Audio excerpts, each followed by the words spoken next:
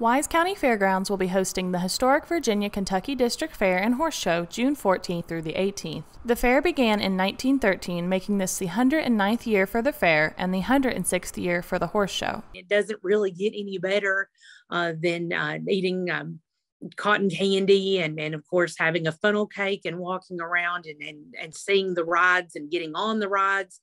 And all the entertainment that we have going on. We have Old McDonald's Farm, which is a favorite to young and old. I think back to when I was a kid, I loved going and watching the ducks do the slides and different things. And I still enjoy that now and taking my child to do that. Obviously, Kids Day is something that we're really excited about this year, and that's going to be starting at noon. And we're excited about all the events that we are doing with that.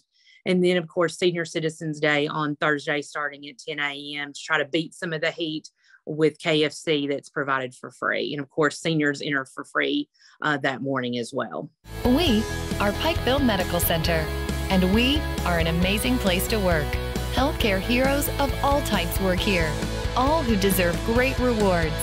So while our heroes are working hard to take care of our patients and visitors, we are taking care of them with top-tier benefits, higher pay rates, and great sign-on bonuses.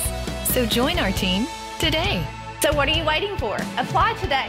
Incredible opportunities await at pmcjobs.org. The fair will feature a wide variety of entertainment, including live music, bull riding, a diesel pool, a demolition derby, a talent competition, and much more. There will also be a beer garden beginning June 16th. About the talent competition this year, it's something we haven't done in a few years. And we're bringing that back and giving away some good money. So we're hopeful to have a big turnout. Also on the 17th is the Jeepapalooza. This is the first time we're having this event, and we're real excited to get all the Jeep enthusiasts to come out to the fair and show off their Jeeps. And then we're starting off our big day of music with Mississippi East. They're going to be starting at 6 p.m. And if you haven't heard them, they're fantastic. They're a band out of Lee County. Brandon Davis is going to be next at 7 p.m. Folk Soul Revival is coming out of, I guess, retirement to do their last show, and that's going to be at 8 p.m.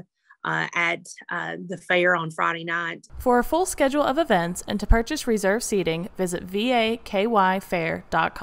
For Mountaintop News, I'm Brianna Robinson.